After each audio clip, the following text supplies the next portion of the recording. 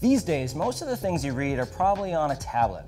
And with the rise of ebooks, it's just logical to expect artists to try something that mixes in the digital realm. Analogy is from the famous comic book artists Brian Haberlin and Skip Brittenham. Their impressive masterpiece is the longest and most interactive graphic novel available to date. At an impressive 370 pages, the story revolves around a futuristic world where corporations run the world, and your place in society is determined by the number of shares you have.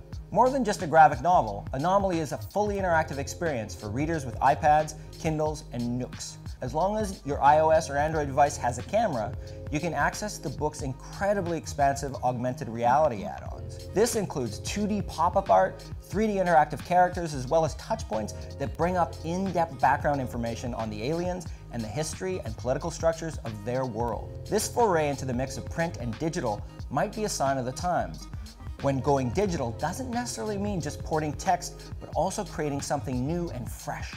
I'd be willing to flip pages for that. Canadians are lucky enough to have access to many sources of environmentally friendly power, like wind turbines and hydro plants. But thanks to some German engineers, wind power can be greener still, thanks to the TimberTower, a new wind turbine made of wood.